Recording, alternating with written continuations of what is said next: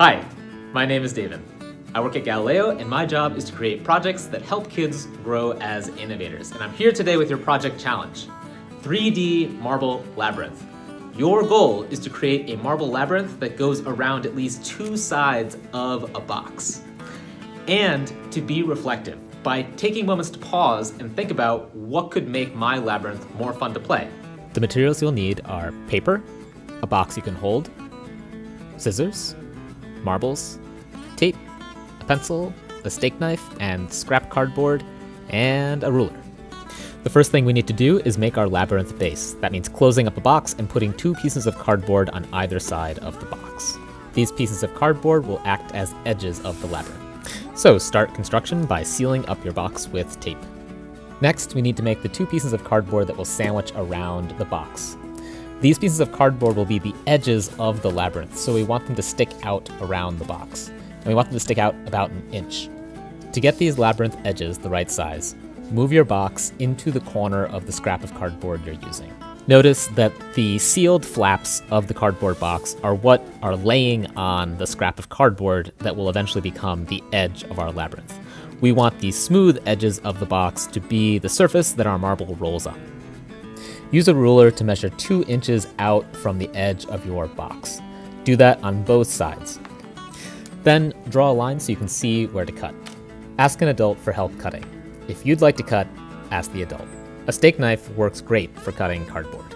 Make sure to put a glove on your non-cutting hand and move your work to the edge of the table. The table supports the work as you saw.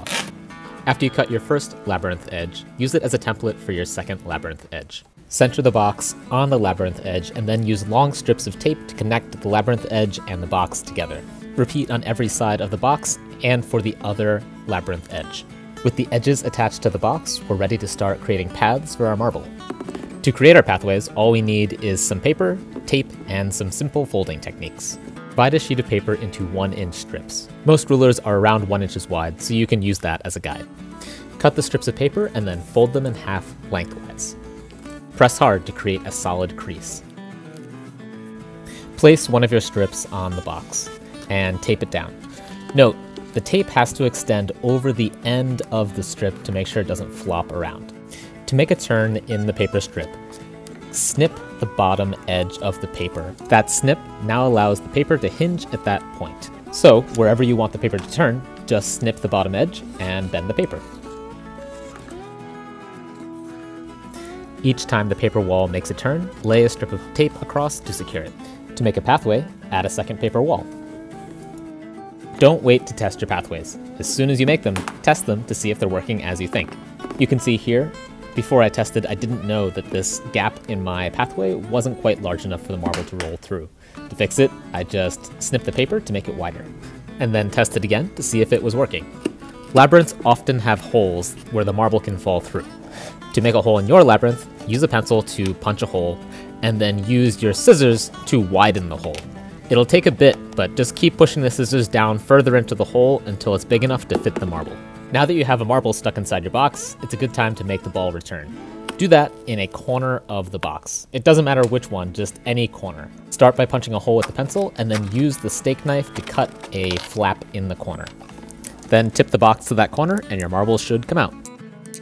It's important to build your labyrinth so that the person playing can progress from one side of the box to the next side of the box without losing their marble. One simple way to create a transition from one side of the box to the next is to create a covered turn. To make a covered turn, just make a turn on the next side of the box and then cover that turn with a piece of paper. The paper covering the turn will also be blocking the pathway, so cut a notch in that covering paper and then turn that flap up, and that flap acts as a guide for the marble. An optional step you can take at the end is paving your pathways with tape.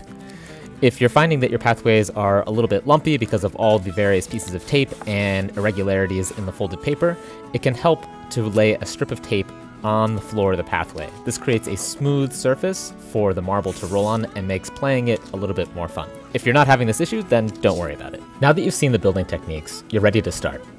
Making the pathways can be pretty exciting, and it's easy to get caught up in the building process. But this is when you can choose to be reflective by taking moments to pause and think about what could make your labyrinth more fun to play. When I first started making my labyrinth, I imagined building a complex maze that wrapped all the way around the box, with holes the marbles could fall into.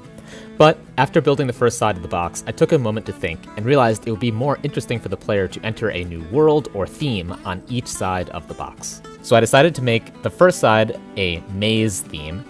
This would be just a maze the player has to get through. The next side would be mystery themed, where certain parts of the maze would be hidden so the player would have to guess their way through the maze. The next side of the box would be danger, where they would have to navigate their way around many holes that the marble could fall into. And the last side would be scary, where there would be just one hole that if the marble falls in, it goes into a paper trap inside the box and never comes back. That's it for this challenge. If you made a marble labyrinth, we would love to see it. Show us a photo or video of some of the cool components you added to yours. Thanks for watching, and we'll see you next time. Whoa, whoa, whoa. Whoa, okay. No, no, no, no, no!